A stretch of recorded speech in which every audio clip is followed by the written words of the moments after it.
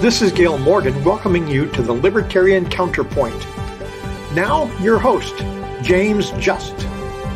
Thank you for joining me today. With me is Richard Fields and John Cameron, as usual. Hey, Richard, when can you tell if a politician is lying? When his mouth is open. And I mean, that's an old joke, but it's actually true. And the thing, I think, the reason this is significant right now is because we need to remember that all governments are controlled by politicians. So governments are controlled by liars. The master politician, LBJ, Lyndon Baines Johnson, claimed his great society would end poverty.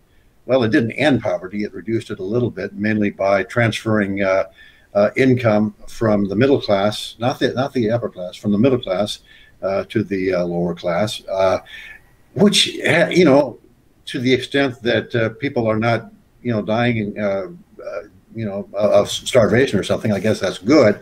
But they're also not particularly happy. People have to be productive to be happy. People who are not productive tend to be a little bit bored, use drugs more. So now we have, we started back in the 70s, 60s, actually, when the war on poverty started. We started seeing a ramp up in the use of dangerous and illicit drugs.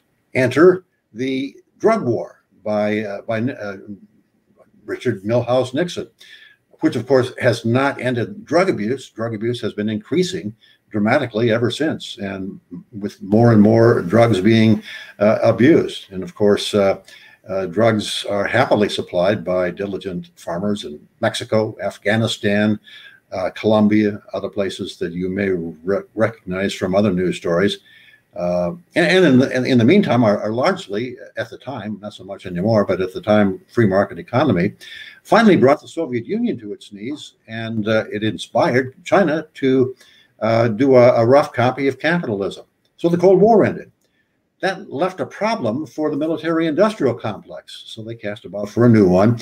When Saddam Hussein in Iraq decided he would, with the permission of April Glaspie, the ambassador to Iraq at the time, with her express permission, he decided to annex Kuwait. George W. Bush didn't think that was a good idea, so they started a war on Iraq, a war on Islamic fundamentalism, a war on terror. We all know how that's ended up. We invaded Iraq, we invaded Afghanistan. We've largely or effectively lost the war in Iraq, and we suffered, nobody can question whether we suffered a humiliating defeat in Afghanistan. The Taliban, who were the sworn enemy of the United States and the hotbed of terrorists, are now in charge.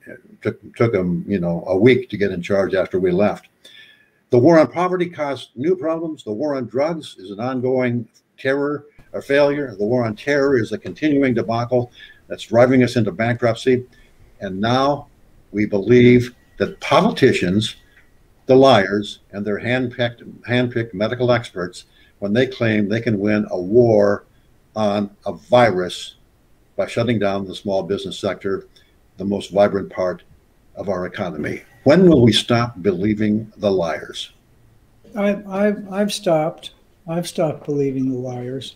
But it's actually it's actually worse in some ways, because there's no rational way you could look at the drug war and not come to the conclusion that its express purpose was to enrich drug dealers and subjugate people of color.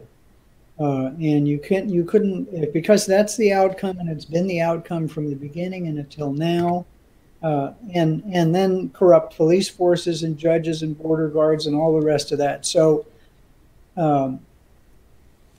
that could be their only goal, because that's what's happened over and over and over again.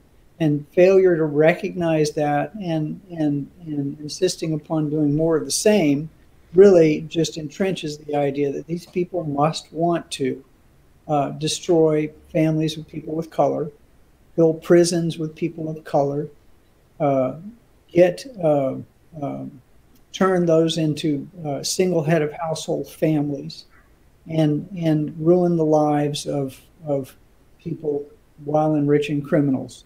And there's no way with that amount of money that money can't corrupt the very people who are supposed to protect us. So I think, they should just come out and admit it, that, our goal all along.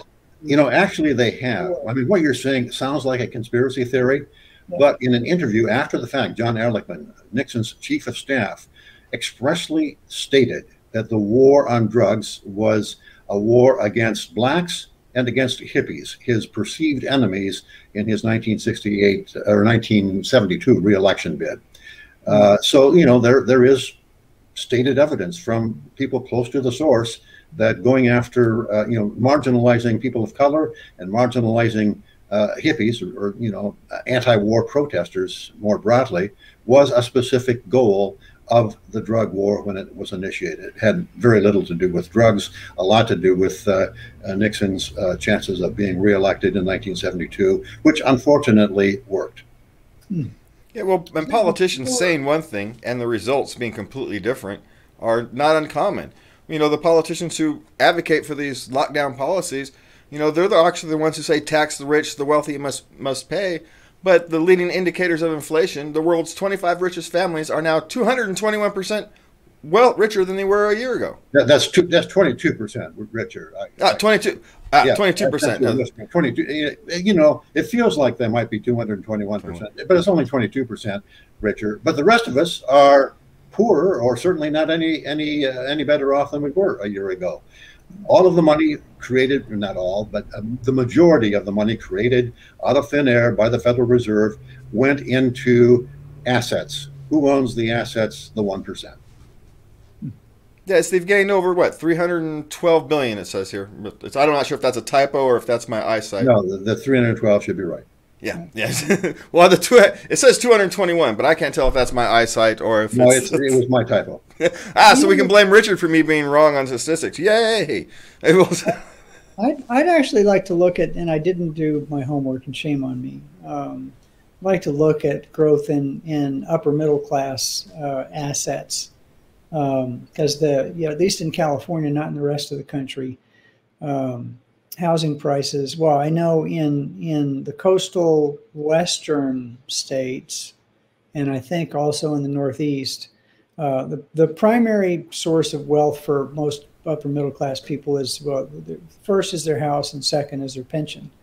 And housing prices have gone up exponentially because of the NIMBY stuff and foreign money coming in, and lots of people buying houses to use them as rentals.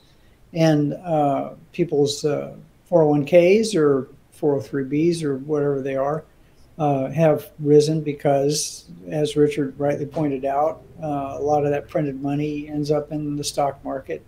There are only so many stocks there, and if you're chasing them, their price is going to go up. Not today, though. Not today.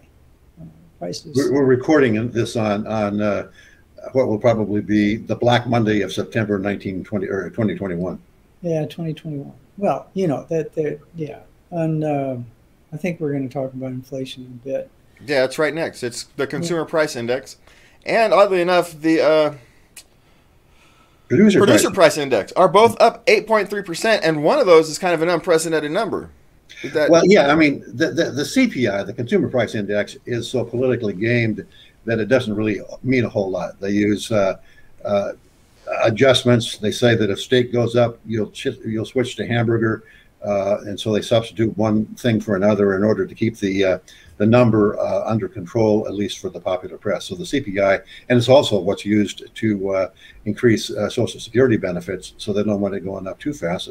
Otherwise, it would get expensive for the government. But the Producer Price Index, which if I'm not mistaken, is not compiled by government, is an accurate reflection of prices that manufacturers pay for the goods they need to make other things. It's the cost of things, of commodities and other inputs into the manufacturing process, and that's going up dramatically, 8-9%, something like that.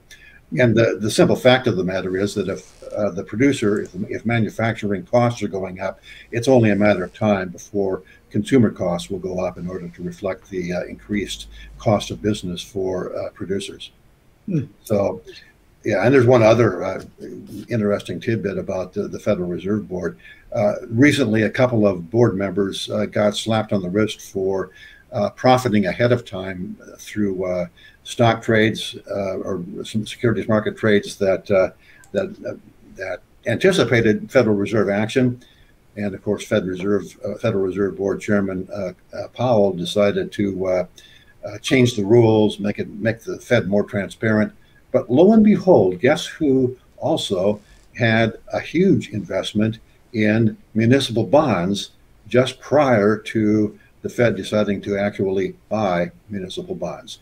Jerome Powell. Imagine that. I'm shocked by that. I'm shocked by that. Jerome has such a tax burden that he's buying tax-free munis. I'm shocked by that. Yeah.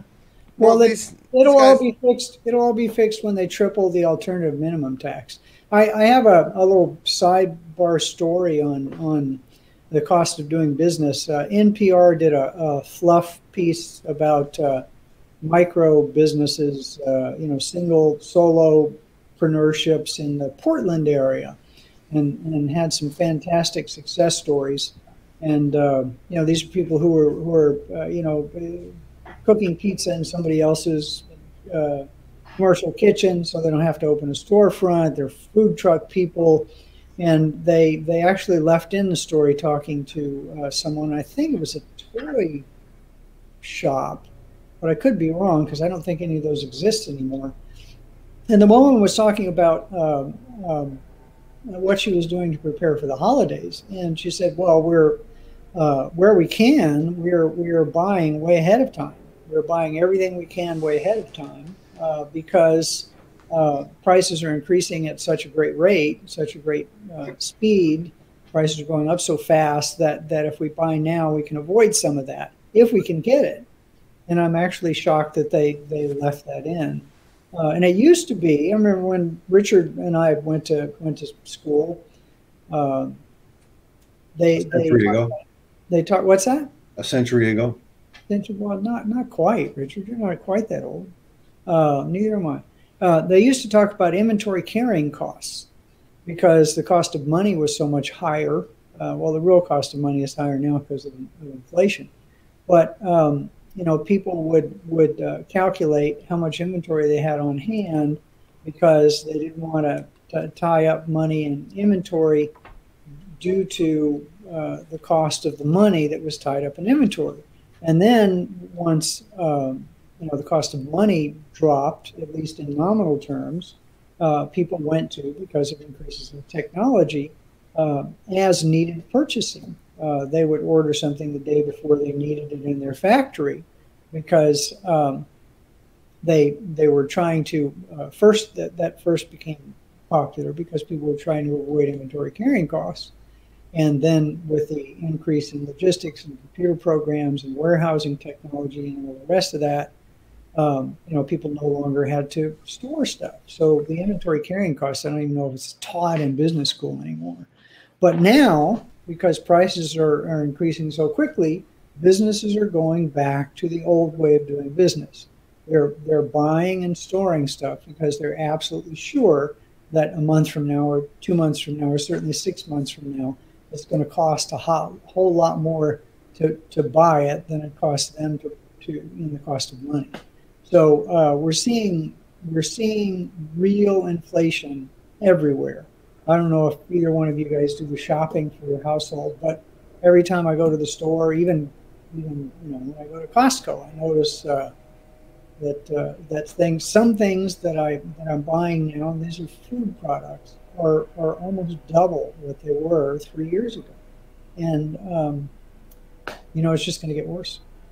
That's it. Yeah, no, with the having to go shopping these days it's almost a traumatic experience. What used to cost $30 for a shopping trip is now $50, $60, and you're getting the same thing. You're going, how is this $50? And you've got like 6 things. You can carry it in your hand, and now you're spending $50, and you're going, this is ridiculous. But it is what it is.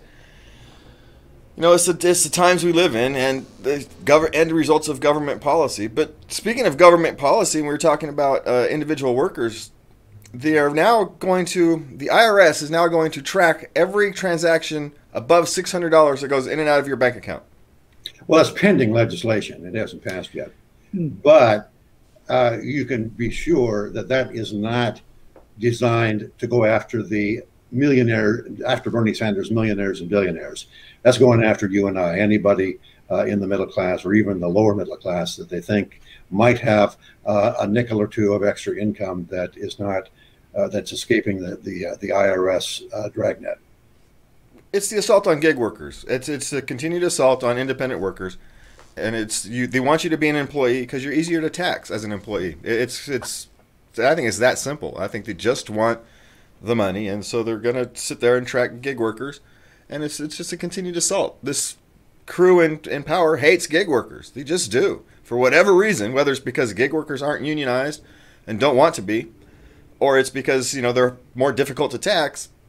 This the party in power does not like gig workers. The PRO Act they're trying to sneak the PRO Act in through this budget bill that infrastructure bill. It's not even a budget bill. It's an infrastructure bill that we talked about last week. Was literally everything.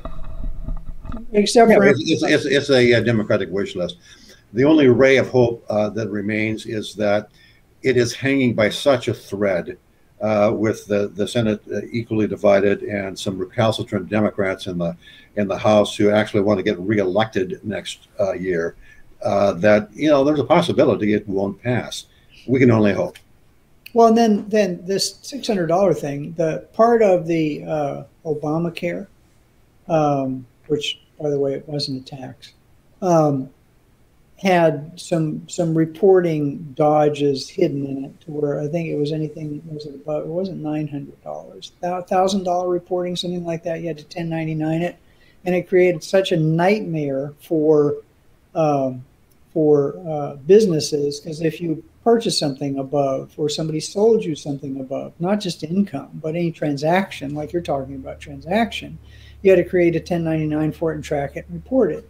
And it was such a horrible mess that it was almost unanimously reversed by the politicians less than a year later.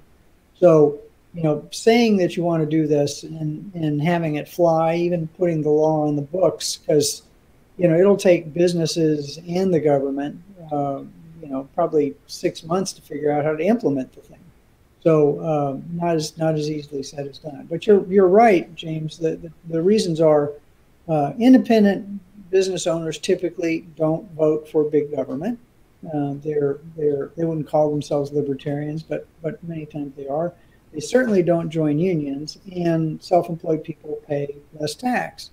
And they don't really pay less tax. They, in essence, pay more tax because they're paying both sides of Social Security instead of the employer paying half of it and passing that cost on to consumers, and also lowering wages. But it's those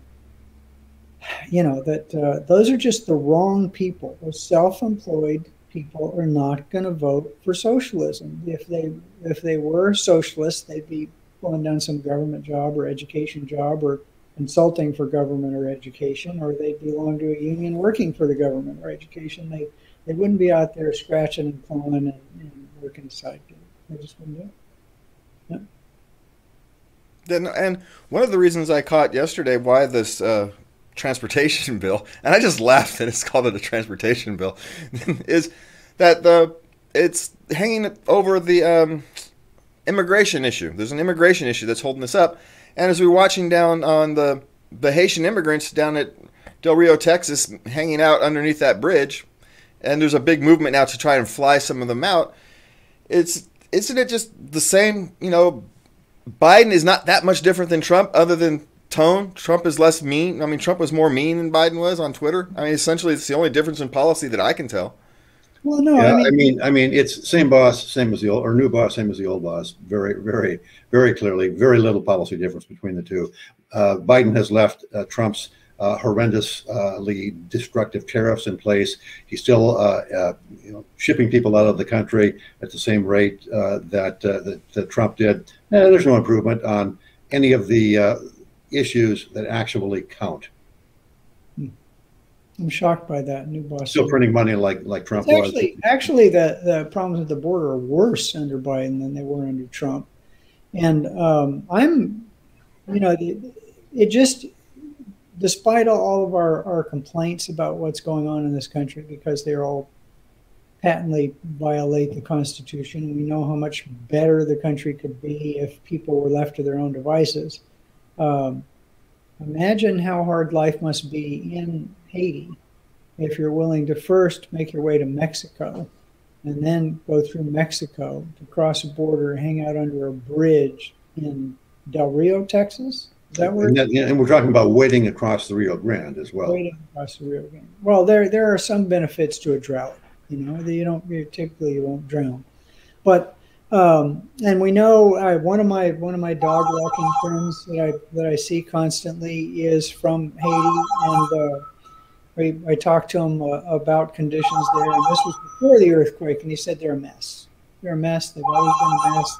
They'll be a mess. So there are places that are a whole lot worse. And I think people still believe in the promise and the history of the promise of a better life in the U.S., even though, California government and federal government are doing their best to stomp out anybody's ability to start and run a business. So, by the way, once again, California is the absolute best state in the union for making it nearly impossible to start and run a business. Yeah, and that's nothing new. Starting a business in California has been tremendously difficult for a long time, even if it's just trying to decipher what regulations you're supposed to follow and not. And just trying to decipher that is complicated enough. Forget everything else about the expense and which permits you're supposed to get and how much the permits cost. Just figuring out which regulations you're supposed to follow is a nightmare here in California. And I love that word you used 2 or 3 times in a sentence, maybe 2, permit. So where in the Constitution of the United States does it say that I need a local government's permission to do something related to commerce? How dare they say that they have the power to permit me to do something of my own free will, which is not only going to benefit me, but the people that are providing goods and services to it? Yeah. In other words, the default position is starvation because you can't earn a living, or permission from the government to not starve or go hungry or live under the bridge or whatever. Which is an odd thing. If I remember correctly, the Constitution says that those powers not enumerated the federal government are basically held by the state, but or the people. Or the people. And the assumption was always, until maybe in the 1920s, and it's just that it's grown, the inertia and magnitude of it has grown, is that people, unless they harmed somebody else or, destroyed huge swaths of the earth or poisoned their next door neighbor's water or used a gun, people were free to start and run a business, to take an idea, conceive of it, plan it out, take risks, acquire capital, and grow money, to create money, the Adam Smith idea of the creation of wealth. And now it's people sit and wait for permission to do something that they need no permission for. Well, according to the California Constitution, you have a constitutional right to earn a living. It doesn't say you have to get permission from the government to do it. But yet, here in California, you have to get permission from the government to walk down the street, essentially, nowadays. And so we've become the exact opposite of what we used to be. But speaking of the future, and something that might strike a chord for us libertarians, Bitcoin is now the official currency of El Salvador. That's interesting. Yeah. I mean, we've watched Bitcoin move from a asset that was owned only by conspiracy theorists and borderline people that were, tech nerds, that sort of thing, to a position now where it's the reserve currency, or along with the dollar, is the reserve currency of El Salvador, as well as being included in exchange traded funds that are closed-end funds that allow you to own Bitcoin as well as Ethereum. It's now being part of the investments of major S&P 500 companies like famously Tesla or MicroStrategy, and it's being used as a hedge by major insurance companies, Massachusetts Mutual. We're looking at the gradual and sometimes not so gradual acceptance of the cryptosphere as an alternative to the dollar. And just in time. I mean, it used to be gold, and it still is gold to a certain extent, but just in time, because the dollar is losing the confidence of governments around the world that used to invest their excess reserves in dollars. They don't do it anymore. The amount of dollars that are held by foreign central banks like China has remained static or gone down over the last couple of years. The dollar is used to be most transactions in world trade were denominated in dollars. It's that percentage of it has gone down. It has a lot to do with sanctions. Has a lot to do with U.S. government regulation. It has a lot to do with simply the depreciating value of the dollar, and that's against other world currencies, which are also being depreciated by their central banks. So it's said that the government can stop cryptos anytime they want to simply by making them illegal. I'm not so sure, because they're a little bit slipperier than that. At least we hope so. Yeah. Well, and it's that whenever the government wants control, they pull a boogeyman out. Like when the drug war thing, the idea that cryptocurrency, the government tried to pitch the idea that the only thing that was happening with cryptocurrency was used for drug deals and to supply arms to terrorists and all the rest of that, and basically that was laughed at. Nobody bought into that. Even the politicians who were lying when they said it didn't believe it, and it was obvious they didn't believe it. So I think crypto is here to stay. Somebody bet me dinner that Bitcoin would be at $100,000 by the end of the year. The only reason I care one way or another is because I like a free meal. But I think people understand that central governments are in their mindset. They don't understand economics. They think that they can write a law to change something. If they want to change something, why don't they just pass a law to decrease the force of gravity? As I'm getting older, getting out of bed's a lot harder. If they really have this power to do anything by waving their hands, just make gravity at 97% or 92%.